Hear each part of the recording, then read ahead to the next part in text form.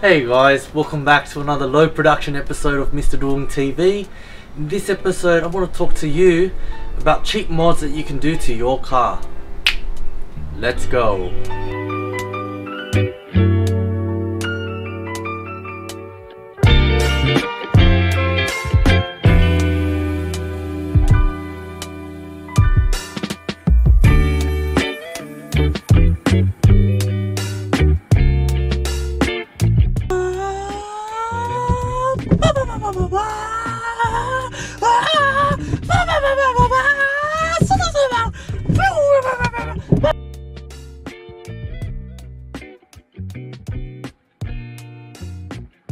Now you're gonna have to excuse me in this video because the car is super dirty.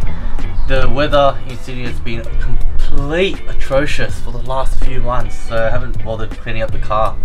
There's a lot of carbon, there's a lot of soot coming out of the exhaust and it's just baked onto the car.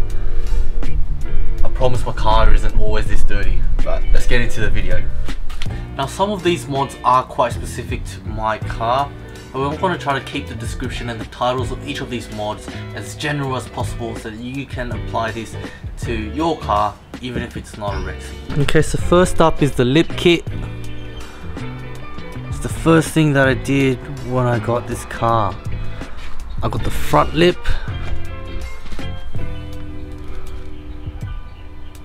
And I also got the side skirts for the car. Now the front lip and the side skirts are STI style.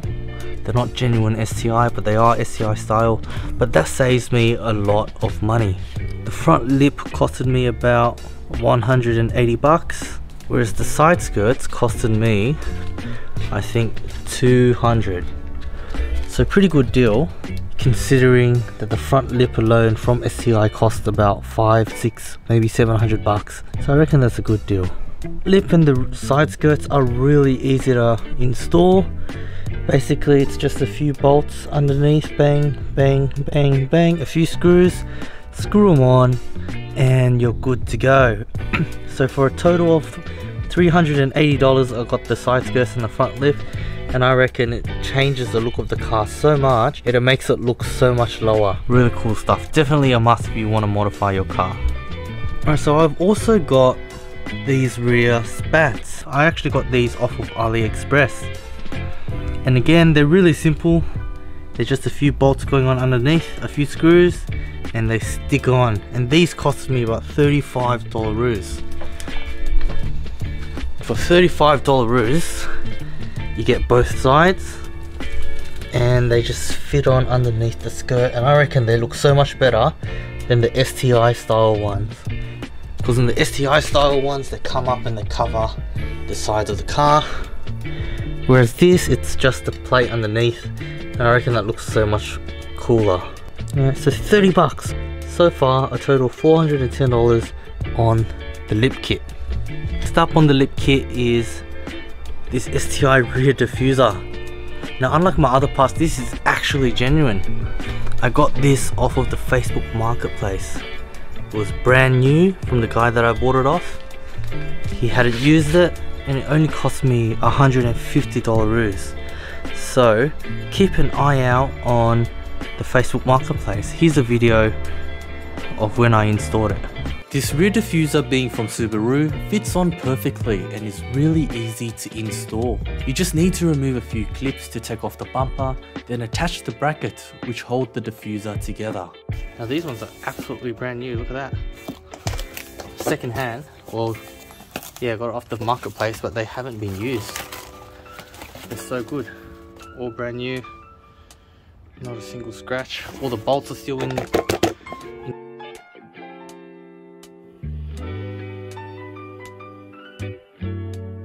Alright, so it is on. The car's not even back together yet, but it looks so good.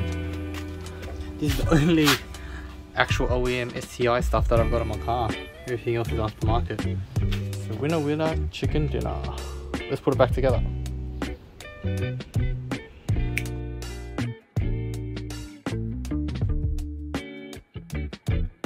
So keep an eye out on the Facebook marketplace, you might find some gems like this.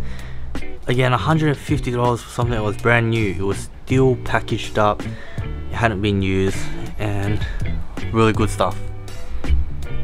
Another cheap mod for your car is a weighted shift knob. And I know this only applies to manual drivers, but it is definitely one of the best mods that you can get for your car. Now I got this shift knob from We Are Likewise. I got it on sale on the imperfect section for about $105. Honestly, it doesn't look imperfect at all. It looks brand new. Normally these are about 150 bucks. I got it off the imperfect section for 105. An extra $4 for these little adapters to suit my car. And honestly, it's the best bang for buck mod if you drive a manual car. And the stock shifter on this car, I reckon, is just absolute crap. And having something that is weighted just helps you smash it into gears so much more easily when you're going on a spirited drive. Well, I think this is about 500, close to 600 grams, and it's just so good when you're driving.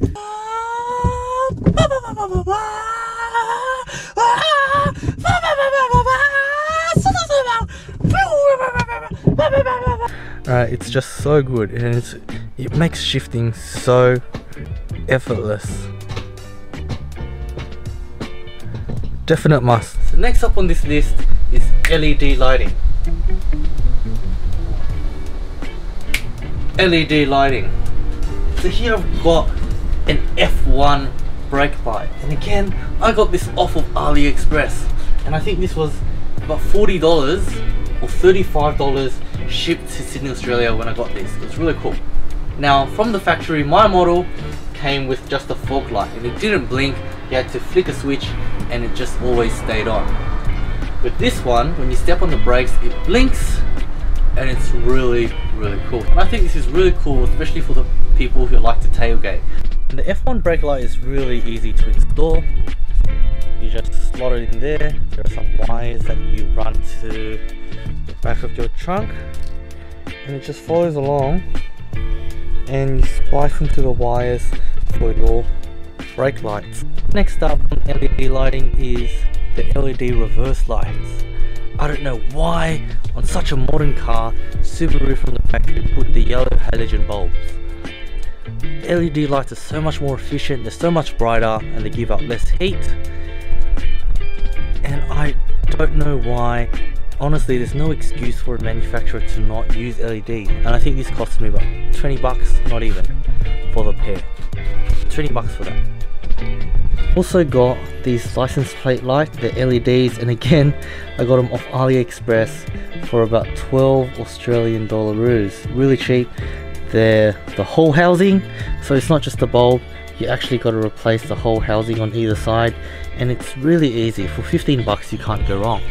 They're so much brighter than the stock lights, and they just light up the backup camera when you're reversing as well, and they look really good at night. I'll just put up some photos.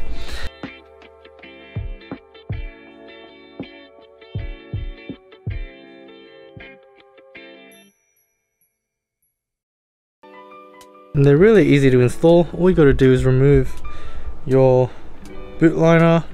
There are a few bolts that you got to remove in order to get access to this plate up here, this little panel. Once you undo those bolts, you pull the panel off, and you can remove the whole housing of the stock license plate lights, and you chuck those in. And again, 15 Australian dollars. So good. I've also got these LED fog lights, again off of eBay. I think about 30 bucks for the pair on both sides. Pretty cool stuff. And also I got these sea lights, completely DIY sea lights that have indicators on them as well, for I think $60 off of AliExpress, and I did it myself. It took me about 6 hours to do both sides. Honestly, I wouldn't do it again. I don't think it's worth it. But 60 bucks if you like the sea lights. Now, while I am talking about cheap mods for your car, notice how these mods are all cosmetic mods and not performance mods. Right, now money is money. Now everyone has a different financial situation, so we all try to save money where we can. I'm a teacher, and in Australia teachers don't get paid that much. To be honest, I get paid peanuts, so I try to save money where I can. When it comes to performance mods though, I don't think you should skimp out on that, because that will affect how smoothly or how safely your car runs. If you want to see some proper performance mods, you can check out my other videos. Alternatively, fellow Aussie Matt over at WRX Cult bought an STI last year, and he just splurged and spent a whole heap of money on mods for his car. And he's done some really cool performance mods to his car, and it's an absolute beast. It's really cool. Go check out his channel. Alright, so next up on cheap mods for your car is a steering wheel cover. As you can see, my car, well, my steering wheel already has a cover on it. It's a suede kind of cover, so I had to stitch it on by hand with a needle and some thread.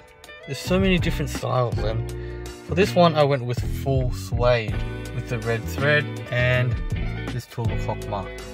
The best thing about this one is that it's only $30 $30 from AliExpress. The only problem is that it takes so damn long to do it. Now, why would you want to go to something like this? Well, now the stock steering wheel was pretty good, but I have seen reports and seen people with steering wheels that started flaking or leather started peeling after about 3 or 4 years. So I just wanted to protect it for a little bit.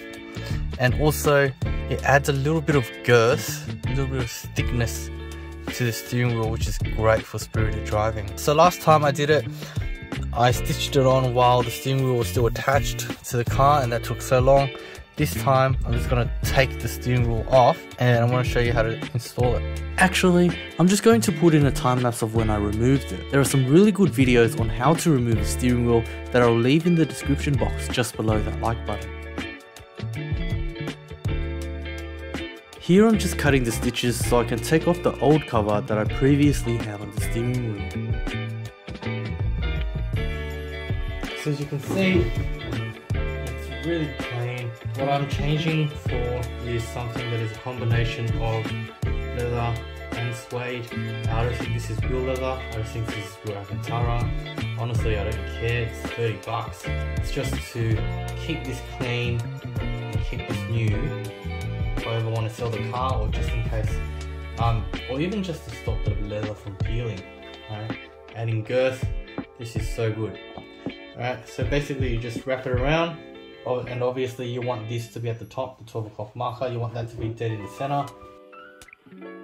Stitching the cover together is really easy. The kit comes with instructions, but you just need to follow a crisscross pattern. It's just annoying and takes a really long time to do it.